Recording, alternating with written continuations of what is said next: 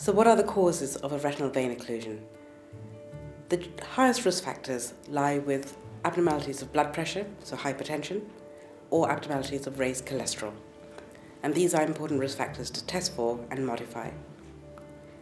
Under certain circumstances, there are other conditions that are associated with a retinal vein occlusion. For example, a woman who has an increased number of miscarriages may actually have abnormalities of clotting. That becomes evident with the vein occlusion later in life. Conditions such as thyroid diseases can increase the risk of a vein occlusion, and vein occlusions are more common in patients with glaucoma. Another risk factor for vein occlusion is an association with a disease called myeloma, which is a blood cancer.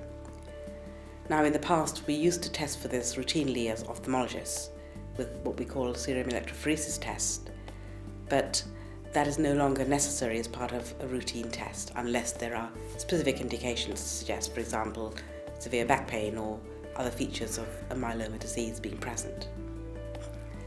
So if someone were to modify their risks, the main things to take care of are blood pressure and cholesterol, and we make sure that their eye pressure is within the normal range.